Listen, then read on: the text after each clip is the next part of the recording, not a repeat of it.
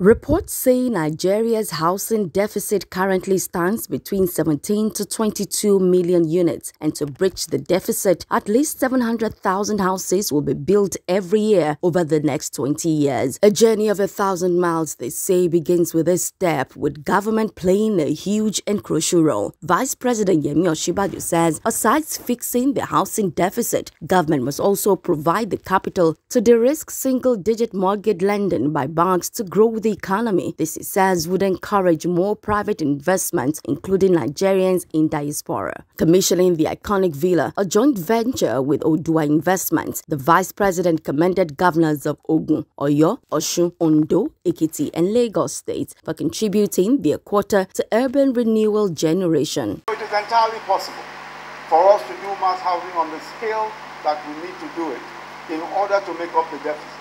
It's also entirely possible for us to do affordable housing that's a bit more middle class, and make it affordable for the middle classes, for people in the civil service, for teachers, and for private business people, through the de-risking facilities that the federal government and state governments can provide. Represented by his secretary to the state government, Governor Babajide Sanwo-Olu, alongside his brother governors, assured the people that the various state governments in the southwest are doing all they can, especially through the Oodua Investment Company Limited, to develop the economy while bridging the housing deficit in the country.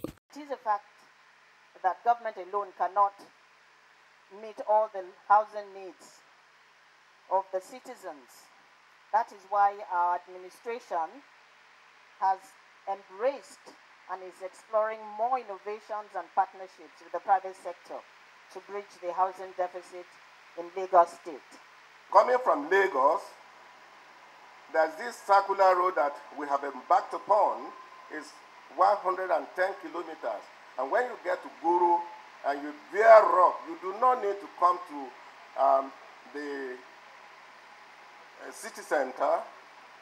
If you're going to Osogbo or Ife or Iwo or far into the north. Our forefathers, when they started Oodua, it was a large conglomerate, and we want to bring back those glories so that when our forefathers look down, they be praying for us that these young people, they are doing the same thing they were doing during their own time. Professor Yemi Osibajo thereafter inspected facilities at the 67 furnished and unfurnished housing units, the first phase of the iconic villa, which will have 200 more joining soon. Adetola Kayode, All TV News.